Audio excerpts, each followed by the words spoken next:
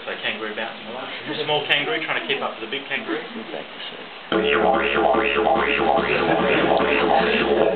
And also dingo chasing the kangaroo. So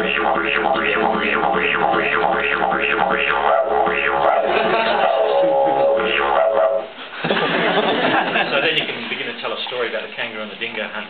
When we come together for our dance, usually the song and the dance go together.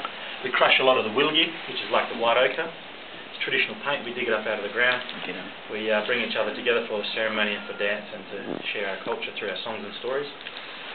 When we're doing different types of birds as well, you can do black cockatoos or kookaburras.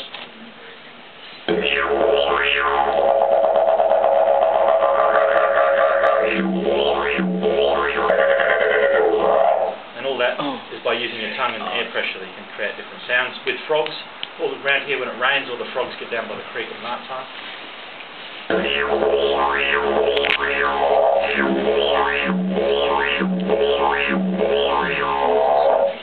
So all the different sounds that you make are just sounds that you hear in the bush. You make up a rhythm that goes with that, and then you can create a song. Would you guys like to hear a song? Yeah. All right, I need a couple of volunteers to join in. This is a good voluntary session, hands on, it's all good. So over here we've got some tapper sticks. All right. Okay, tapper stick. There we are. Some shakers here.